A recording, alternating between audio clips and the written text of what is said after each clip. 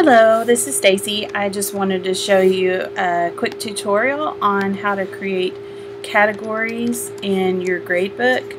And thank you to Ann Earhart for giving me your username and password so I can show the gradebook. So I'm logging in to Aspen here, and you'll notice across the top I have a toolbar, and since we're talking about our gradebook today, you are going to click on Gradebook. You're probably used to coming to attendance every day, but for this workshop we're using Gradebook. So I clicked there, and then once I click on my gradebook, it comes up with my class list, and you'll notice I have a left-hand navigation bar, and in order to add a category, I'm going to click on Categories. Okay, and I did this earlier today with homework, but I'm actually going to go ahead and delete this one so you can watch how I delete it. I check the box and then I hit delete, and there it's going to disappear in just a second, and there it goes. And so now I want to add a new category. So again, I'm going to go to Options, and this time I'm going to add, and it shows up with a screen like this. And the code is just like a short name. So I did HW for homework. Now this is not a mandatory category, this is just for the video's purpose. And then my description is homework. I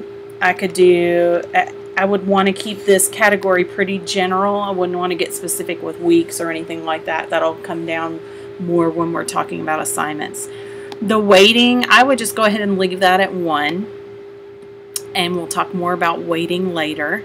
And then grade scale, you have a couple of choices: elementary E, S, and N, or the elementary school scale, which is the A, B, C, D, U. And since this is 4th grade, that's the scale that they use.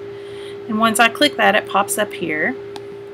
And then I'm going to leave the entry mode at both. You'll notice the choices are numeric or letter, but then that way, one day if you feel like entering in letter grades, then you've got that, and then one day you might do numeric, and that way you're just kind of covering all your bases. Then your total points, if you're using the 100-point scale, just type in 100 there. And then you got some other options if you want to add some extra credit points, or say that this is like a mandatory assignment and the score can't be mandatory category and the score cannot be dropped. You can click that. And then this last menu is very important. Let's say that you've created a category but you don't have any assignments in it yet. You're going to want to keep that private, because otherwise when parents log in, they're going to see that category and notice that there are no assignments in that yet. So we can reset it to public later, but for right now, let's go ahead and keep it private. And then that way, if you make a mistake or something on it, you can go back and edit it and nobody will know the difference. And then after you do that, you'll notice there's a save button at the top and the bottom. That's pretty consistent throughout the site, and it doesn't matter which one you use.